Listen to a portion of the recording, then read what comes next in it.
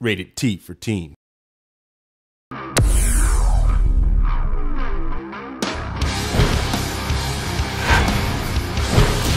What's up, guys? This is Nevin Dravinsky, producer on UFC 2009 Undisputed here at THQ. Now, on your feet, both players share a pretty much even playing field. Working the ring, both of them can punch, kick, and move independently. But when you bring the game down to the mat, that's when things start getting really interesting. So let's take a look at UFC 2009 Undisputed's ground game. Once you learn to leverage your positions, you'll discover a level of depth in the gameplay like you've never seen before. Take the guard position, sometimes called the gateway to the ground game. Rashad Evans here on his back with Lyoto Machida trapped between his legs.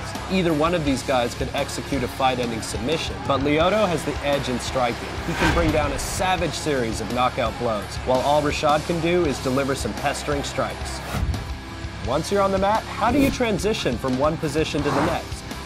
The answer is the ultimate fighting control, an innovative and original control system. Operating the right stick, you'll take total command of the most complete and realistic ground grappling game ever. Transitions move your fighter from position to position.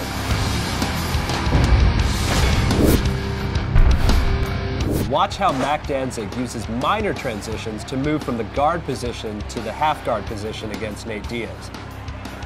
Mac's use of minor transitions is very effective here, as they're very difficult for Diaz to block. However, Mac's not completely safe though. Minor transitions are still vulnerable to reversal.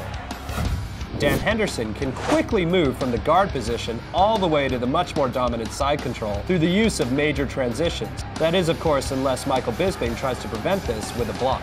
But if Dan Henderson can avoid that block, his major transition will be a bitch for Bisping to reverse. No matter what transitions you use to get there, the ultimate supreme position in the ground game is the mount. If you dominate from the mount position, you'll rain down a hailstorm of devastating blows that'll decimate your opponent. Some of the most spectacular finishes in UFC 2009 Undisputed get played out in the ground game. Go for an armbar, a triangle choke, or some good old-fashioned ground and pound, and it's all under your ultimate control. And don't worry, fighters in the disadvantaged position have access to the major and minor transitions as well, so don't think this is a one-man show.